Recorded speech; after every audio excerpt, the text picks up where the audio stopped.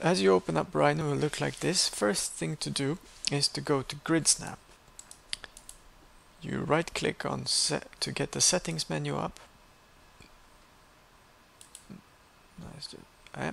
Here we are. And then you're going to change the major lines, put that to 5, and then snap spacing to make sure it's set to 1 mil. We're going to change this later when we're wanting to be more exact to 0.5, but for now let's just get used to this menu. Alright? And you turn Grid Snap on and off, and basically it means that when you're drawing something, it snaps to each 1 mil. So each of these little squares is 1 mil, represents 1 mil, and the bigger squares are 5 by 5. Over here is the layers. So to begin with, let's add some new layers. I'm just going to change them to different colors.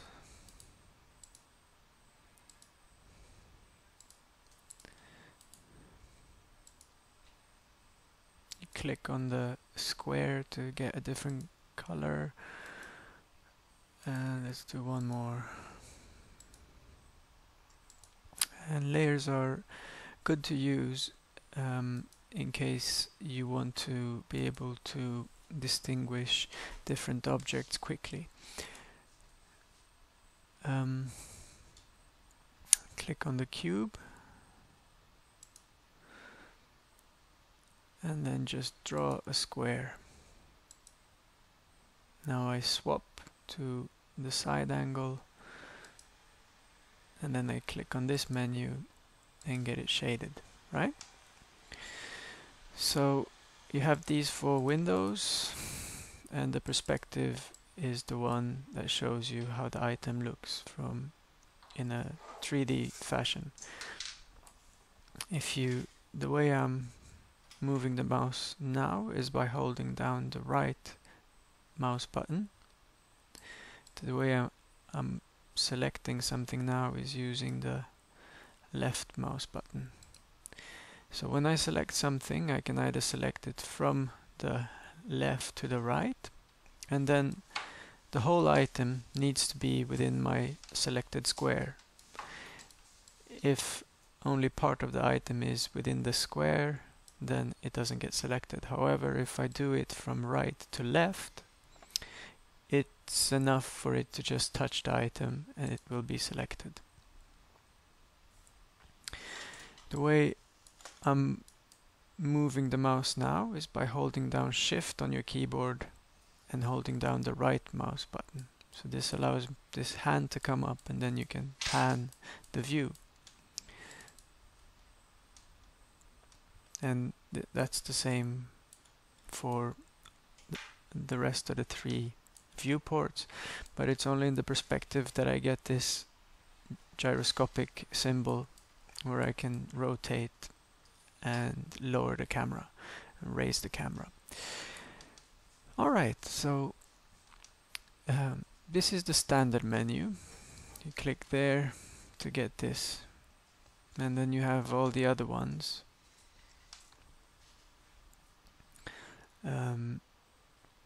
That's the solid menu, surface menu, transform menu, curve tool menu, and so forth. So let's begin quite simply with using the solid menu, and we're going to click on the box. So as you saw before, I created the box by simply moving the mouse, and we're going to make a new box in a different layer this time. So I tick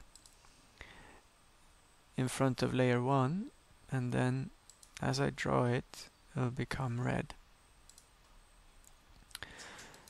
So you saw when I made this box, it got made from the top down, and that's because my mouse was snapping to the top of the previous box.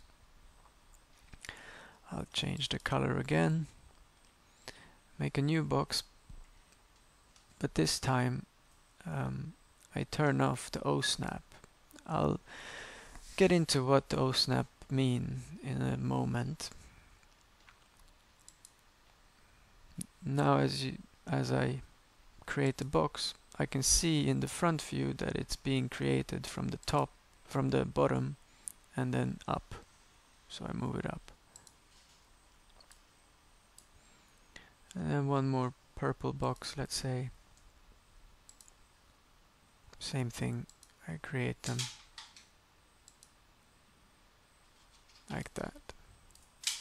Now we're just gonna create 4 squares in each corner as well by copying the ones we already have. So if I want to move this one up here, I press alternate on the keyboard. It's a bit stuck sometimes, my keyboard is stuck. Trick is to press quickly on the keyboard. When that plus comes up, it means it duplicates it. So I got another one, and then I can also use Control C, Control V, and now it's pasting it, and then I can just move it over, and I know that I have 2 of them. And then if I want the green one over there, well, actually let's just mirror these over. So the mirror command is in the transform menu. It's this one here. I select my items, then I say okay, mirror from the center, and I can choose the angle I'm mirroring at, putting it straight up like that. And now I've got 4 cubes outside the first 4, and now I just want to stack them to practice moving across the 4 viewports. So if I want to put this one on top of that, perhaps the best way to do it is to move it so I know it's on top of in the same place, and then I can just move it up. Equally, I can start with this one in the side view. I just bring it in, and then I know it needs to go in here, and now it's underneath. I bring it up, oops, it ends up in the wrong place. I move it out. So I just want you to play with getting these on top of each other. Equally, you can bring it up first and then move it on top. And you can also use the perspective view to move it by holding down Control. It allows you to bring it up, and then you can bring it in. Now that, oops, see, not quite right. There we are. Okay, so I'm gonna pick the white box and I'm gonna place it in the middle. Oops, so pick it, duplicate it, hit alternate. Now in order to get it in the middle of that surface, I need to make sure that O snaps is on and that mid is active. So I can grip it from the middle and bring that up there, and then I need to also make sure it's lining up with the mid there, put it in there. Still not the middle. Let's find the middle. Where's the middle? There's the middle. Put it there. And then bring it down. Now these can be a bit tricky to get the hang of at first. When this menu comes up, it means that the software is unsure of which thing you want to select. So it's just a menu. Don't panic. You just click the one you want, which is the black one in this case. And then I can move it down. Now I've got it where I want to be. Now this is going to be a bit tricky for you to achieve, but just go at it, see if you can get it more or less in the middle with the mid snap on. Now I'll change the viewport, and I'm going to use rotate to copy it across by activating copy equals yes. Alright, so it goes 1. I click each time. So when I have it in place, I click, and I move it across, and I click. And then I can hit enter to finish the command. It looks like this. Alright, now how do we get... We need some cubes on this side too, I think, so let's select multiples. So if you want to select more than one item, you select by holding down shift. That allows you to click on the thing and add it to your selection. If you've selected too many, you let go of shift, hold down control, and then you can deselect the things that you no longer wish to use. So we have these two selected. We can rotate them from the top view. So center of rotation it's asking for, copy is set to yes, put it in the center of everything. Now the first line is going to be in line with my item. I click and then I rotate them and click again and then hit enter to finish the command. Okay, now let's change layer on more than one item after we've created it. So currently I'm on the purple layer, that's the layer I'm creating with, so if I were to draw a new box here it would be in the purple layer. But let's say I want these two, I hold down shift to select them, I want these two on the green layer, so I just right click on the green layer and choose change object layer. Okay, and then we're gonna make these, let's say we make these red, change object layer, so now you're practicing how to change layer. And let's make all of the ones in the middle purple. So I'll just hold down shift, select them all, rotate the viewport, shift, shift, shift, shift, and then I'll make these purple, so I move them to that layer. Okay, next up is the Boolean command. So you'll find the Boolean in the solid tools menu, and you see there's 4 different ones. We're gonna stick with Boolean Union and Boolean difference for now.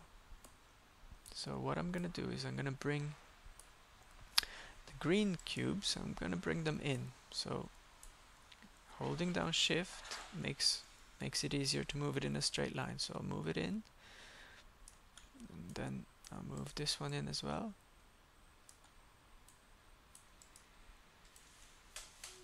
Now I'm going to look at the Boolean commands, which you find in the solid menus up here.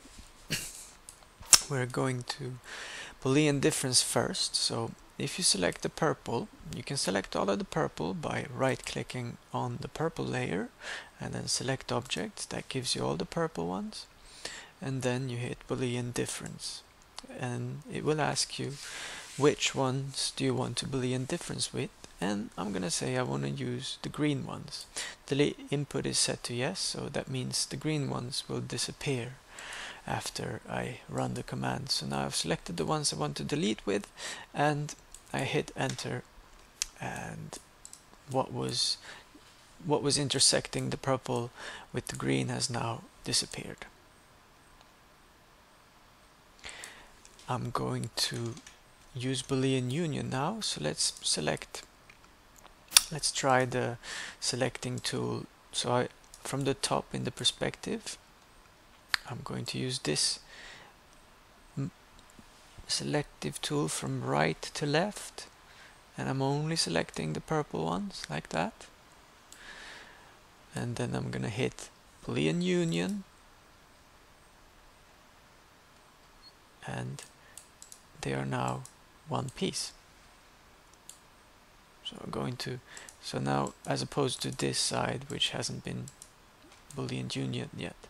So let's try that again. If you try it from right to, if you try it from left to right, it doesn't work. So you have to do it from left to right. As long as that dotted line is above the purple, it's going to work. Do Boolean Union. Now you have these two as separate ones, and then by holding down shift I can move them in a straight line. So I'll move that out like that. Let's try to use Boolean Union again here. That one, and that one.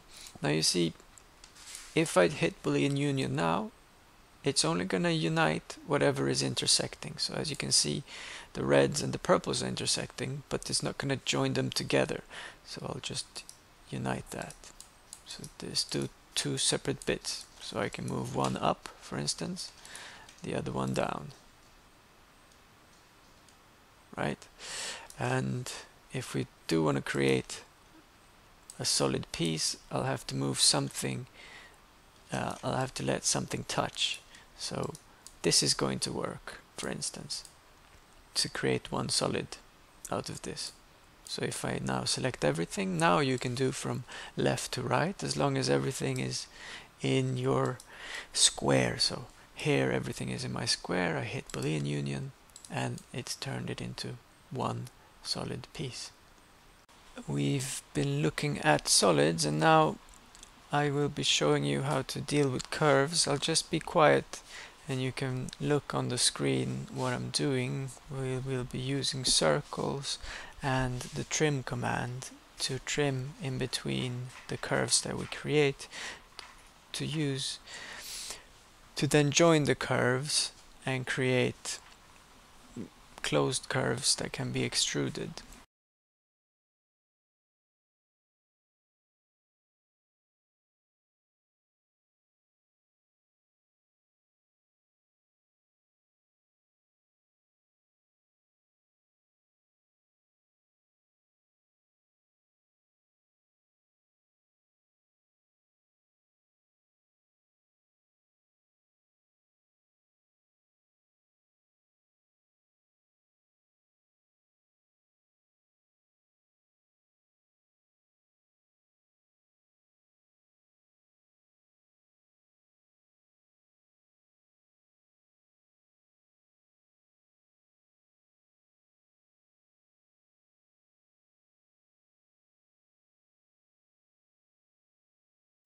So I've managed to delete all these ones just by clicking on them, and now I'm going to show you how to delete multiple curves. So in here there's lots of curves, just want to get rid of all of them. I click in the space and then I get this box up that we talked about previously, and I can delete several curves. The box just needs to touch. So what do we want to do here, I guess, is the right question to ask. So let's just see, you create something like this, a nice little star in the middle, and then we can just make sure that there's these we can just click away or delete with the box. Here we are. And is there anything left? There we are, I got that.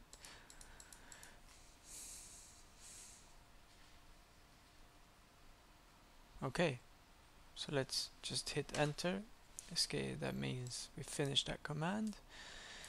And now you see these are separate curves that need to be joined together in order to be able to extrude them. So I select it all again, create that box. I can also create it from the right, from the left, from the right, doesn't matter. If it's from the left, the whole thing needs to be in. If it's from the right, you know, it's enough that it's touching. Join it. Okay, see, now it's composed of closed curves. You can see it up in the control prompt. It says it's 72 joined into 19 closed ones. I select everything and go to the solid menu and find extrude.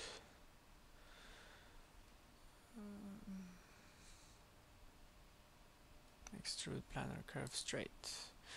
Okay, let's swap so we can see it. That's how far our extrusion goes. Let's take it up to 2 mil. You can either bring it up to 2 or you can make sure it says 2 up in the command and just hit enter. Let's see how that came out. There we are. So we got this little pendant here. You can maybe even move it along, create something else with it if you wanted to.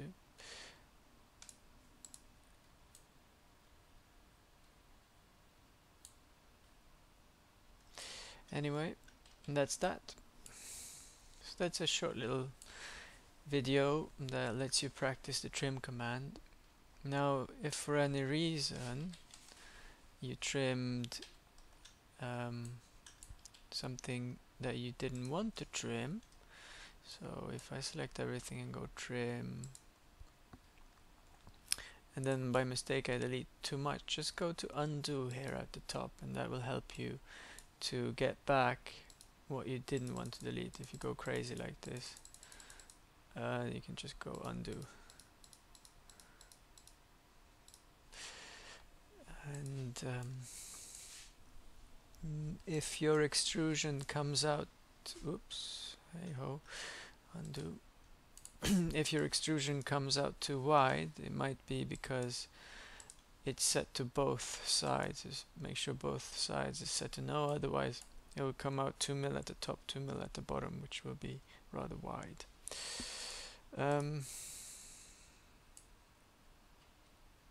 Now, as you see, I was able to extrude this before creating it as 19 closed curves. So now instead I have these cylinders or these circles that I have extruded, because they're all composed of closed curves. The problem that we may have now is when we want to Boolean these together to merge them. So if I go Boolean Union, it worked, but sometimes it doesn't. So now it's all one, and it won't look, you won't see that overlap on the actual 3D printed model. So there you go. You can do it even faster if you want to, without having to trim, but I suggest that you learn the trim command in case you want to use, you'll end up using it for other things, I'm sure. Okay, good luck with that. Thanks.